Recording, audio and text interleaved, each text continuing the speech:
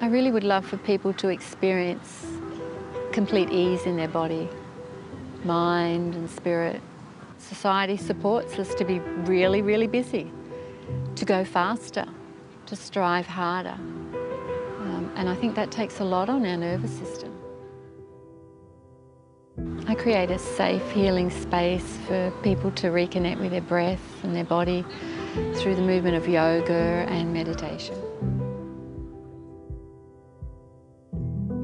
So my training is in Hatha Yoga and Rest Yoga Nidra and trauma-sensitive yoga and yoga for anxiety and depression. So how I combine that in the classes that I teach is to create a space where people feel safe enough to begin to explore movement in their body and then begin to explore more practices with the breath. So the types of people that I work with may have experienced grief. They might be a bereaved mother like myself. They may have experienced trauma. I started this business because I saw the profound effects these practices had in my own healing, and I wanted to share it with other people.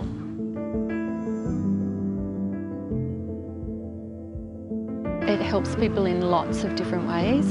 Initially, people might approach it purely for the movement, but it begins to work its magic in more subtle ways. A gentleness and a kindness. And if we're treating ourselves that way, then we begin to start to treat other people that way as well. So the sorts of people that are attracted to the type of work that I offer are organisations that are really caring for their staff on an individual level and as a collective level. The investment in their staff's well-being and how that will support their staff, that will support their business, that will support their whole operation. Glenis is so gentle and very persuasive, and you don't realise it. She always says to listen to the cues of your own body. So the idea is not to hurt yourself, but to go as far as your body lets you. The thing I love about her classes though is that she gives everybody suggestions on how you can modify the poses to suit, where you're at in your life. It's just a wonderful experience. It's a good hour in my day. I guess that's what I find I enjoy the most. The way she talks during the class feels like she's giving you a little massage with her voice. So she just puts you in that state of calm straight away, and that's very good. My practice is also for people who are looking for a safe space to create a little more ease and comfort. It's a space where there's no hands-on adjustments, no hands-on assists.